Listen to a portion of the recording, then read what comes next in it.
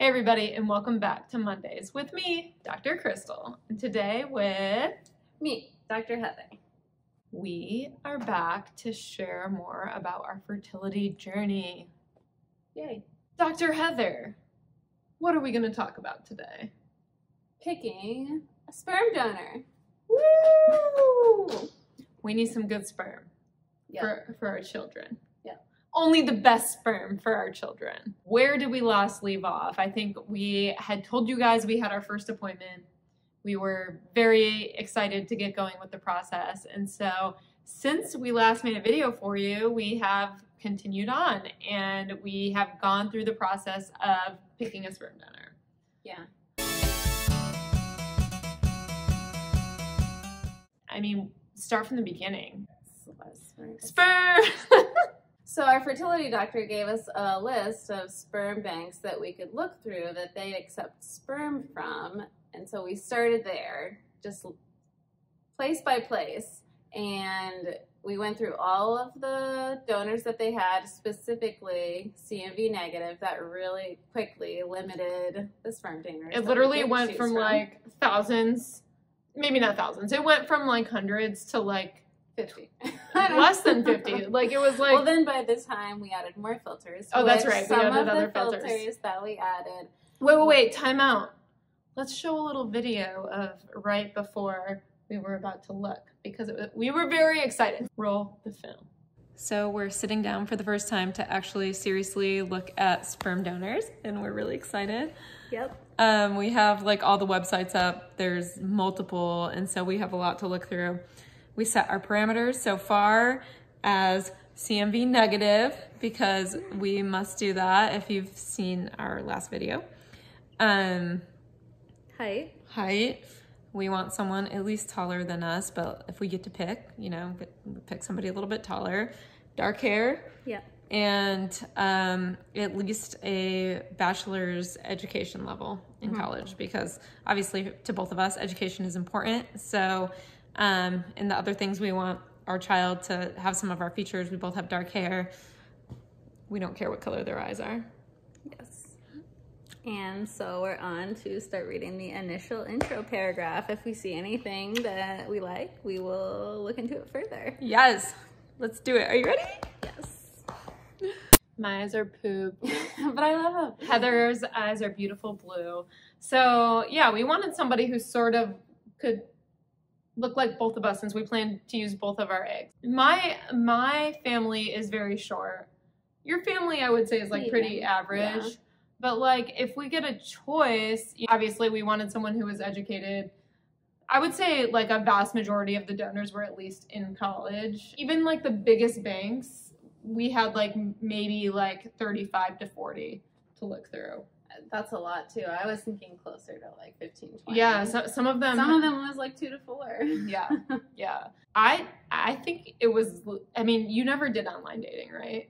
No. It was like Tinder. It was literally like Tinder. So I was like, wait, what? He likes cats instead of dogs? Swipe left. No. Juggling, actor, like neither of us are really into that far of creativity. Right. So like, I mean, not that anything's wrong with those things. It's just we're trying to look for somebody like us with similar interests because you never know what's going to be passed down to that child. So we're or like someone we would look at dating or being friends with, you know? Yeah. So into sports, into school stuff. That was spending time with friends and family. Yeah. Some of the banks had really good expressive paragraphs about the person. That was helpful too. Yeah. We just spent many hours looking through donor profiles and I'm exhausted. How many hours was it? I think 2.5-ish. So right now we have 4 guys that we like and we have one more bank to look through because it was kind of hard to get the information out of it. So I kind of think just like looking at the website, in the end, it's going to be down to those 4. What do you think? I'm still hopeful. Hopeful of what? I hope you're hopeful. No, I mean of adding to the list with the other site. The other site didn't have pictures or descriptors about what they look like, and so that makes me nervous. And so you can pay extra money, which all of them you can pay extra money to get more information or like. Well, and there was the one extra site that the link didn't work, the URL address. Yeah, so we have a little more work to do, but we're getting there. And I think any of those 4 I would feel comfortable and happy with. Yeah. Yeah, we had 4 after that first night that we were like, okay, these are guys that we are interested in, like we could see us potentially picking them.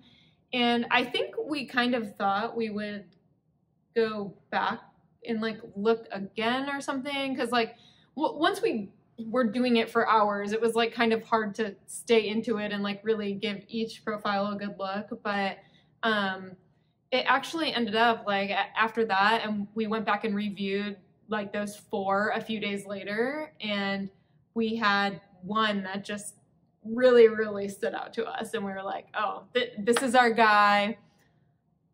Sounded tall, handsome, athletic, smart. We were like, this is the dude. Had goals, a thinker. Yeah. One thing we forgot to mention is it gives it tells you like how much sperm they had left. So that actually limited what we could pick too, because some of them said like very limited amount. And so we didn't want to pick that because we know we want both of our kids from the same sperm donor, and we want to have enough to try multiple times if we need And that's to. what our fertility doctor recommended. Don't pick anyone with low inventory. Yeah. So we found our perfect guy. So excited. One small problem is he is a carrier for a genetic disease. So they do genetic testing on the donors on most of the banks, I think. And so he had extended genetic testing, and he was positive for something rare that we had to look up. We didn't even remember ever learning about it. And so because of that, we had to get genetic testing, because if we were also a carrier, then we could potentially have a child with that sperm donor that could have that genetic disease, which we would not prefer if we can avoid it. Yeah. So we got our testing kits in the mail. We had to sign up, wait for it. It came. They're here, our genetic screening kits. We are so excited, and I'm gonna call and make the appointment right now so we can hopefully finalize our donor soon. And there's my coffee. After the kids came, we had to go get our blood drawn. We had to go to a lab, and we went together. We took the kid. All right, we are on our way to do our genetic testing, and I'm nervous. I guess I can't speak for you. We are pretty in love and set on this donor, but we're trying not to get too excited until we know we're not a carrier for the thing that he's a carrier for. So Yeah. We'll go get this testing done. I don't think it takes very long to come back, and then hopefully we will get good news, and then we can order our sperm. Woo! Yeah. Sperm by mail. Yes! Here we go. So we waited. They told us it could be anywhere from 1 to 3 weeks. We're waiting. I called our physician. I think I hadn't heard. We were getting antsy. And they looked, and they actually were back. And I was not a carrier for anything. Yeah, they literally tested for like, was it, how many things was it? It was like hundreds. I think it was 240 or 270. She had nothing. And so, you know, I mean, I'm a Harry Potter fan, so I was saying that Heather's a pureblood. Like, you know, our kids are going to be superstars because Heather's a pureblood. But mine weren't back yet, and they still didn't come back. We were waiting. Suddenly, I get word that there was a quality control error in the lab, which basically that means that like the lab did something wrong with my sample, or like something went wrong in the lab, so they couldn't run it, and so I didn't get results. So then they had to send me a new kit that I could spit in, so I didn't have to go to the lab again. All that process took like 3 weeks before we finally figured out that mine didn't work, and we had to get it again. I finally spit in my tube. I made a little TikTok about it. How long did it take then after that? I think it was about 2 weeks. Yeah, so at this point, like, we are like a month and a half into getting this genetic testing for this donor that over time we had even more fallen in love with, because I feel like we started envisioning like our children with this donor. Like we talked about him all the time, like what they said in his profile, and I think we were just set on it, like this was our guy. Yeah. But we were trying not to get too hyped up because I still hadn't had my results back yet. Yeah. All this time later, I finally get my results. I actually was a carrier for something, but not the same thing as him. What was it called? I forget. It was a bone disorder. Yeah. I think you were more, it's a congenital bone disorder where you're more at risk of fractures, but I forget. Well, not just more at risk, like your bones get really thick and brittle and just like break all the time. Yeah. And so I forget what it's called. We're super excited, right? Like, woo! Genetic results back. We do not have the same thing as our donor as far as carrying something. Yeah. And so we're like excited. We know that Heather's period's coming. We're ready to start the cycle. We're like, time to buy some sperm. 2 days after I got my results, we're like, okay, we're ready to sit down and buy the sperm. Do you want to say what happened? Not really. So we sit down to buy the sperm and it says he has no sperm. It was gone. He's out of sperm. No sperm. Say sperm again. No sperm. It was awful. Like we were so defeated. Like the one time in our lives we really want sperm, I know. we were gonna buy it, and it's not available. We were willing to pay thousands of dollars for this man's sperm. 2 lesbians being denied the sperm that we desired.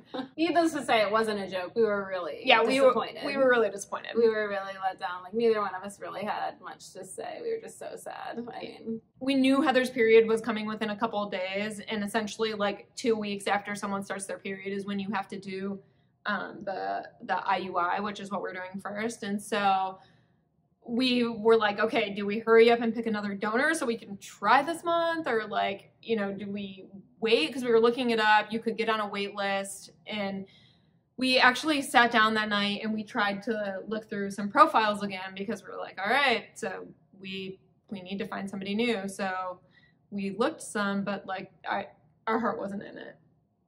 no. You could just tell both of us kept kind of comparing to the other one, and we felt like we were trying to force something new.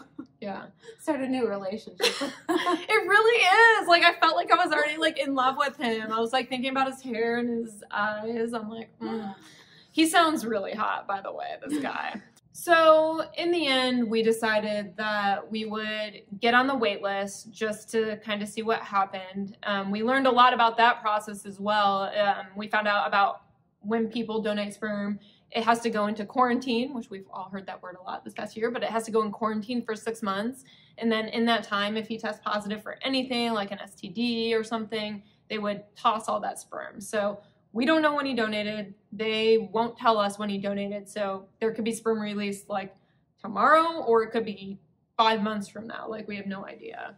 So we decided we would get on the wait list, take a breather, chalk up that month as a loss, and then take that time to look for a new donor and hopefully find somebody that we liked just as much. In the meantime, we decided to look again while we were on the wait list. So this time I think we felt a little bit better knowing that there even was a wait list and that he was still active in the program. So you could tell we were both a little more interested, still knowing he was a reasonable backup. So we did find a couple guys that we were halfway interested in enough to be kind of excited about them. But I felt like every time we saw somebody, we were like, but like, there was like something that was just a little bit off, and it's just like, and I felt like every time, at least like in the back of my mind, I was like, oh, but like that other guy was perfect. Yeah. So. Yeah, you could just tell. Then, not a week later, 4 days later, Crystal texts me. She's like, oh my gosh, I just looked on the website. He has sperm. It's just a different type that they didn't call us about to let us know about. Yeah. I was like, I've never been so excited about sperm in my life.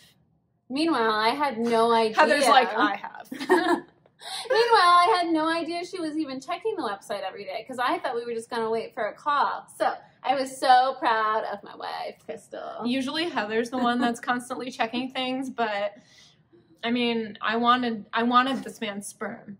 So we called that day and we legit bought all the sperm he had. We bought it all. Literal buckets of sperm. Okay, it's not buckets. It's I mean, vials, as soon as she texted me, I got on my computer. We were apart, so I was in a hotel, actually. I was traveling. Got on my computer. I was in a hotel, too. Oh, we both were. So they had a program where we could freeze the sperm, like, at the facility and save it for whenever in the future. And so we, like we mentioned before, we want the donor to be the donor for hopefully 2 children. And we don't know how many tries that's going to take. We don't know if we're going to end up doing IVF multiple times. We just don't know. And so we want to have enough so that we don't run out. If this guy leaves the program and all of a sudden we have 1 child and no sperm, then we have to pick a different donor. And it's not the end of the world, but preferably we would like the 2 children to have the same sperm donor. Yeah. So, yeah. We got our sperm. We don't physically have it, but it's sitting in a freezer somewhere in Virginia. I'm telling you, this man's sperm, I would have drained our savings account for his sperm. Our kids, our children are going to be amazing because of us and that beautiful man. Yeah, it takes 2. Takes 3. Takes 3. The guy we chose, he does not have an adult picture. Most of them don't.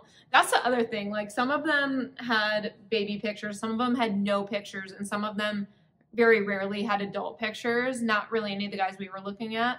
So the guy we chose actually did have a baby picture. He did not have an adult picture. Yeah. Really cute kid. Mm-hmm. So we talked a lot, or I talked a lot, about how perfect this guy is.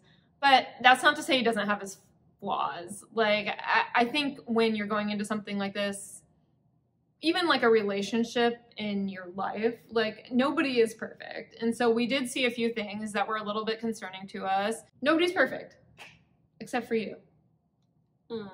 I just don't want people to watch this and think like, wow, I have not found somebody like perfect. Yeah. This guy is not actually perfect, but I think he's perfect for us. He's a great fit. It's going to be amazing. Of all the fish in our pool, he was our favorite fish. Cast him out and reel it in. Give me the sperm. Put it in my wife. Now we're just waiting. We're waiting for Heather's next period to come. Day 1. On day 1 of the cycle, we will give a call to our doctor and we'll go from there, and we'll take you guys along for the ride. We hope you enjoyed the video today. If you did, please don't forget to give it a like. Subscribe if you haven't. And we'll see you next time. Oh, I pointed too early.